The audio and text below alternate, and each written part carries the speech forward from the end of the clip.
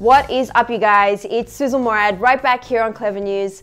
And Demi Lovato revealed that she wrote her late father a letter to release all of the resentments she held towards him in an effort to put her mental health first. Demi just published a powerful new essay in Vogue where she talks about everything from the importance of the Black Lives Matter movement to her relationship with her fiancé Max Eric to how she's maintained her mental well-being amid the ongoing pandemic. But one portion of her essay in particular caught fans' attention. In the section titled A Year of Growth, Demi opens up about her relationship with her late father Patrick Lovato and how she actually wrote a gratitude letter to him despite his abusive past. Demi opened the segment of her essay talking about how this year has been full of high highs and low lows. She wrote, quote, "Nobody's had a perfect 2020, far from it. What we all need to realize though is that it's okay for things not to be okay sometimes. Personally, I've experienced extreme highs and lows. I met my fiancé in March and I fell in love with him. We had this whirlwind romance and have been able to spend this time together. But I've also lost several people this year, which was tough." Demi then went on to talk about the anniversary of her late father's death. As fans may know, Demi had previously revealed that her dad was abusive. He passed away from cancer back in 2013. In her 2017 YouTube docuseries, Demi explained that she was, quote, "very conflicted when he passed because he was abusive.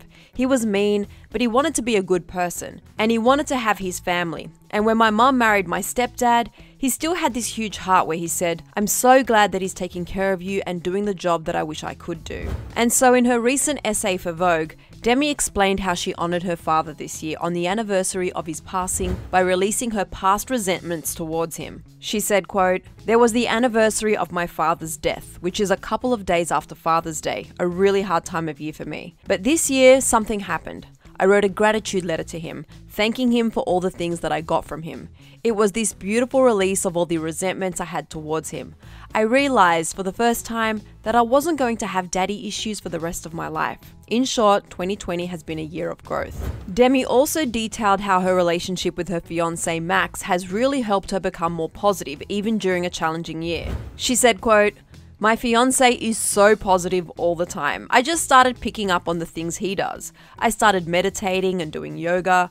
I started journaling, painting, taking pictures and being creative, and learning to appreciate nature, after realizing I'd been taking it for granted all this time." And even outside of meeting her fiancé, Demi revealed that this time in quarantine has actually had a positive impact on her mental health. She said, quote, "As a society, we've become used to a particular mentality, one where we feel we must get ahead and be the best all of the time. It's exhausting. Then all of a sudden, a pandemic hits and everyone is forced to stop and think. I started to ask myself questions. What's important to me? What's going to get me through this? How can I remain positive? And having so much downtime during quarantine has given me the space to realize there's so much more I could be doing to help other people." And during this time, Demi explained that she's taken the time to educate herself on the importance of the Black Lives Matter movement, and she's woken up to her own privilege she has due to the color of her skin. She talked about learning how to be a better ally, saying, quote, "After taking some time to educate myself, what I've learned is that to be a good ally,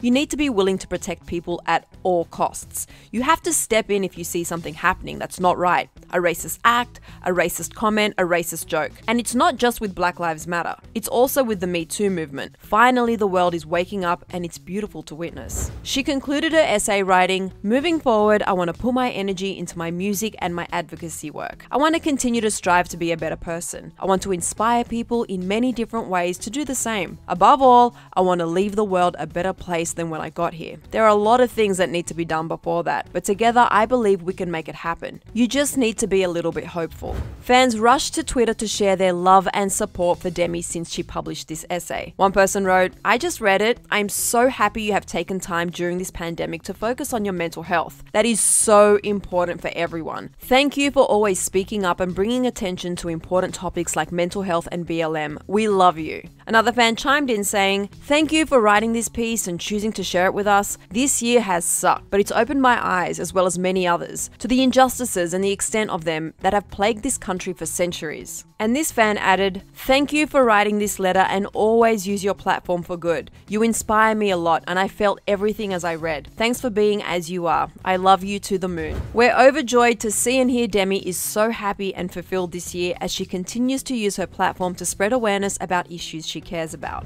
And for more news on Demi, click right over here for another Clevver video. Then be sure to let me know all your thoughts on the letter Demi wrote in Vogue in the comment section below.